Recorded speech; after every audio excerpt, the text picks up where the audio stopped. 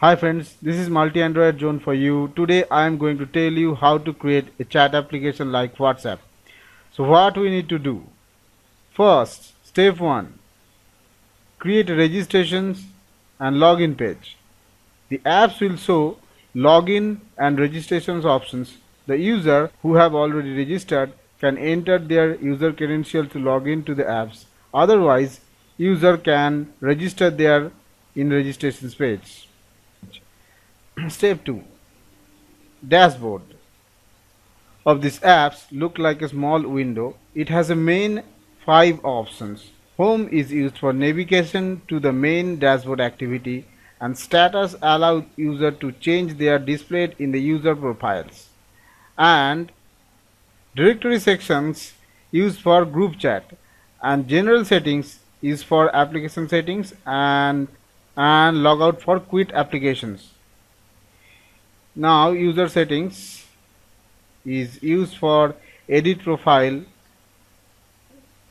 Edit profile used for edit profile shown in the figure.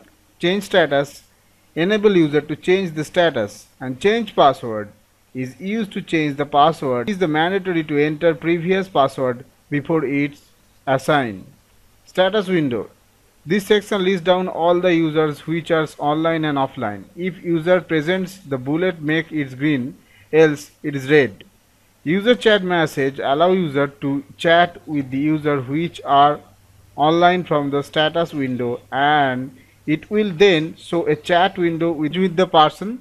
The person can also click on the camera icon in the left to the chat type to select image either from camera or gallery. The message sent will be notified to the other via the push notification server as shown.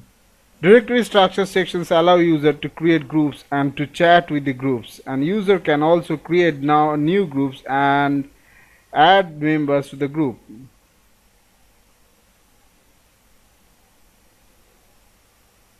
As the members are added to the groups, the user can also go to the directory and can see the groups they are part of. Clicking on the groups, they can send message to the user or they receive message. Notification shows up the message type.